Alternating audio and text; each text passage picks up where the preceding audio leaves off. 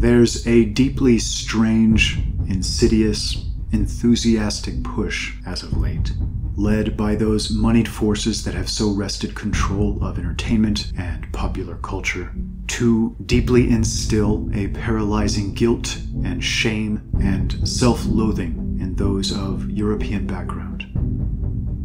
We're now told we're essentially responsible for virtually all of the world's ills, the lion's share of historical transgressions and instances of oppression and injustice and abuse, that the best summary of our ancestors is that they were slavers and abusers, and men who supposedly gloried in genocidal fantasies. Young white children, especially, now have such sentiments drilled into their heads on a daily basis, in public schools and universities, by individuals they've been taught to trust, as they watch TV or movies, even, now, in many cases at home, by their own parents, who've been similarly conditioned for many years now.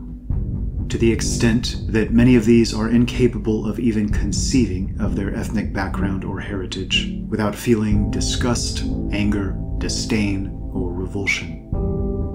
All of this, broadly speaking, is a lie, an immensely draining lie.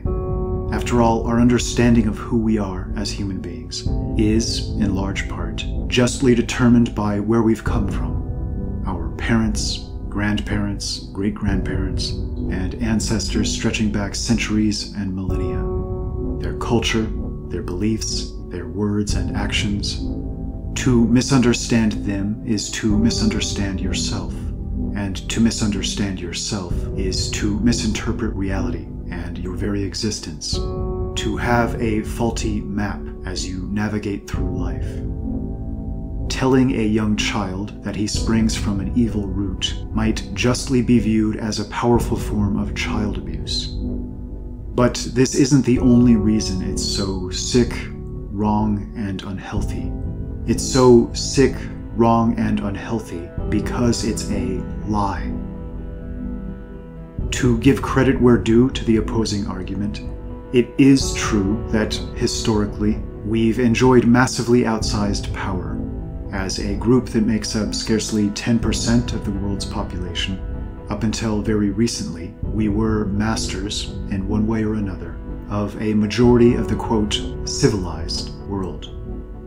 And, in fact, one small subset alone, the ancient, quote, Germanic family of Celts, Goths, Franks, Frisians, Lombards, the Norse and Anglo-Saxons, largely a singular people in a genetic sense, held immense sway over Italy, Spain, France, Germany, Ireland, Scotland, Britain, and the Netherlands, stretching all the way into Russia, which itself is named after the Norse Rus, and virtually everywhere in between. And with this great power, fairly enough, comes great responsibility. And tremendous historical power opens the door for tremendous retrospective scrutiny. Were mistakes made? Absolutely. Human beings make mistakes. This is unavoidable. But I think the operative question should rather be this. If the places had been switched, and it had been another people wielding this immense power, perhaps one of the non-white groups being taught to be so angry and so deeply resentful in our age, would they have done better in these regards? Would they have been more just, magnanimous, noble, or even-handed? Using both past and present as our guide, I hope you'll give some sincere, objective, dispassionate thought to this question. I think it's fair to say that no people has devoted so much of its time, energy, and wealth to the attempted betterment of other peoples and nations. It's all but impossible for me to imagine another people so completely relinquishing their power, fighting entire wars that nearly tore their nations to pieces over issues like slavery, instituting policy after policy that makes life measurably worse and more difficult for their own sons and daughters, to hopefully make them slightly better for those of other peoples. Much of this shouldn't be cheered, as it's a result of shrewd, subversive, strategic indoctrination and brazen dishonesty. and the aggressive and unfair dishonoring of one's ancestors should always be viewed as both disgusting and unfortunate.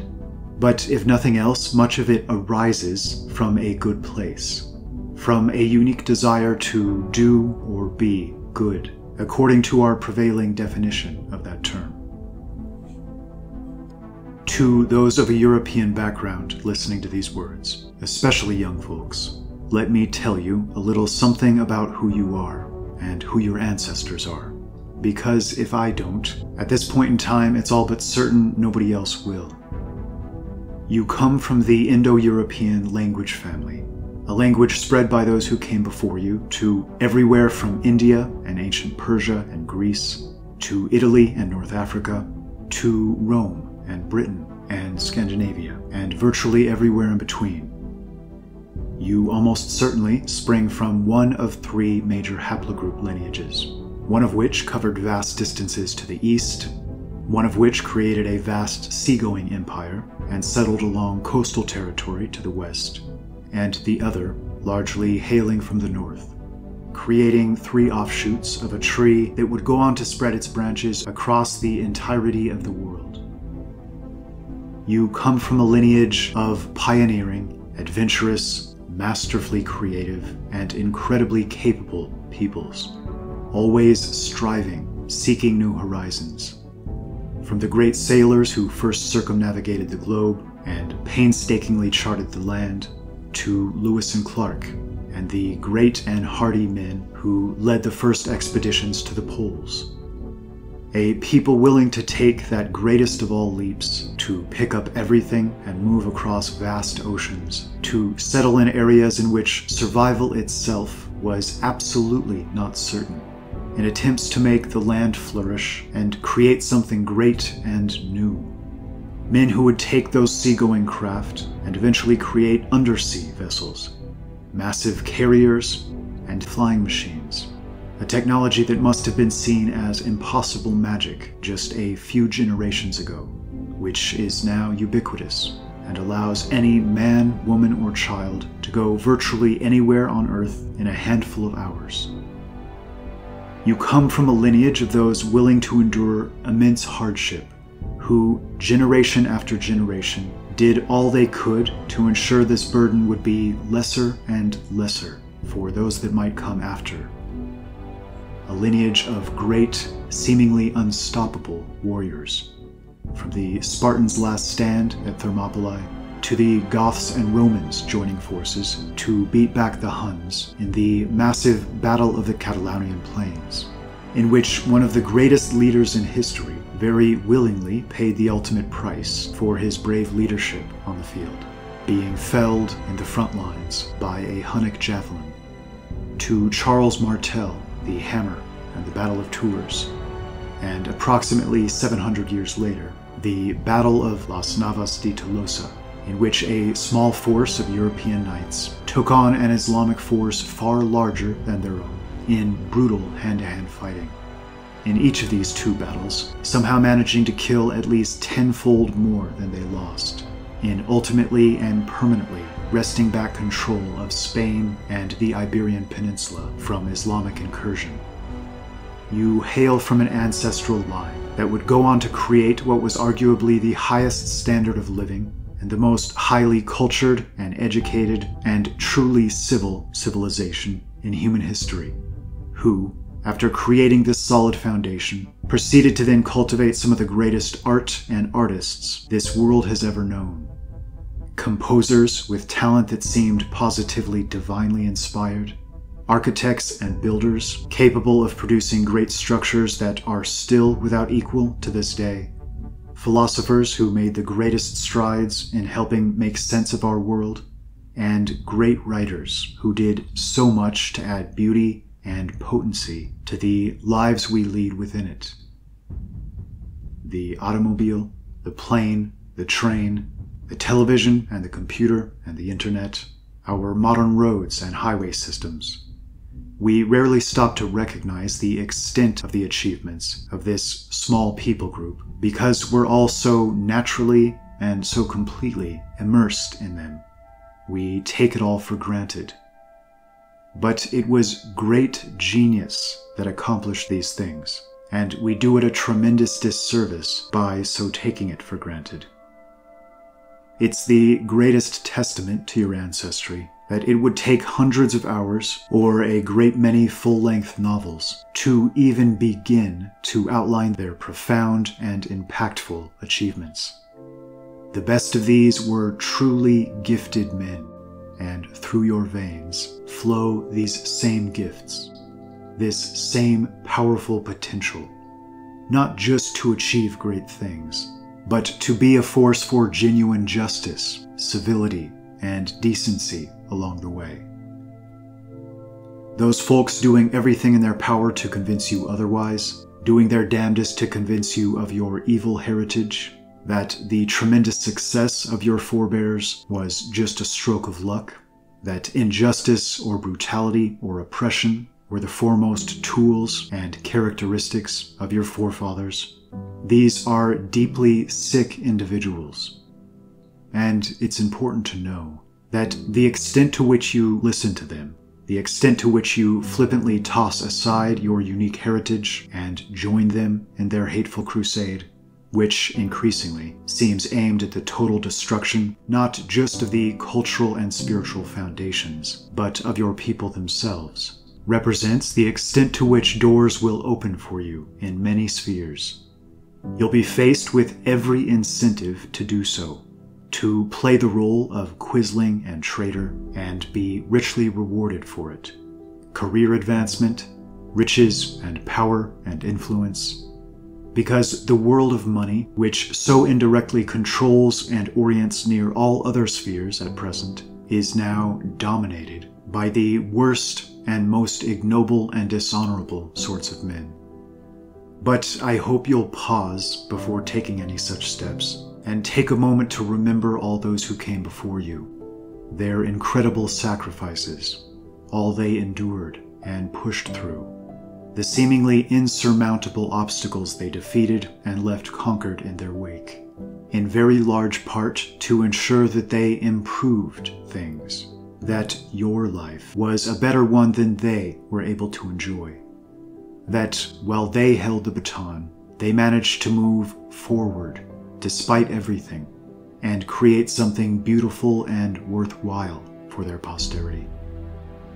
All of this is now under threat of being lost forever. It's so important to understand that those leading the preaching of self-hatred very often don't even share your background, even if they may appear to at a glance, but rather a very different background. Which means they're not in actuality preaching self-hatred, so much as hatred of the other, as they preach suicide to you and yours, often with a scarcely restrained enthusiasm and excitement. They are greatly empowered as a result. It's sick, insidious, disgusting, revolting, and yet, at present, it's winning the day. You represent the hope of turning this tide. Understand who you are.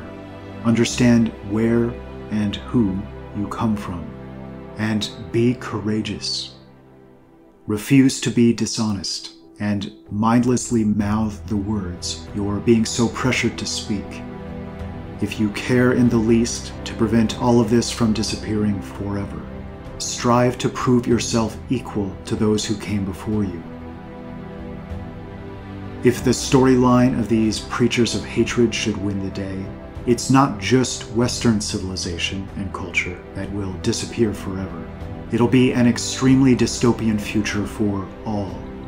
Those playing the leading roles in shouting about oppression and injustice and brutality, and so urging others to do so, ironically tend to come from a lineage that puts ours to shame in this respect.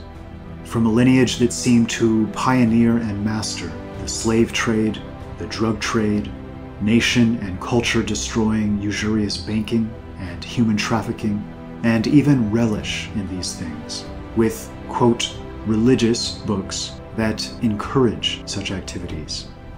Should they someday inherit the earth, all of that grace and magnanimity and nobility of prior ages will inevitably evaporate, and what we'll be left with will be truly a hell on earth, and will become ever more so at a pace most of us can't imagine. To repeat, you are not evil, nor were the men who came before you, but you are locked in a battle against evil. Whether we like it or not, this is the hand we've been dealt. I'm only asking you to begin to recognize it, and if possible, to please join me and take up the fight in whatever form or fashion you're able. It's no exaggeration to state that our future entirely depends on it.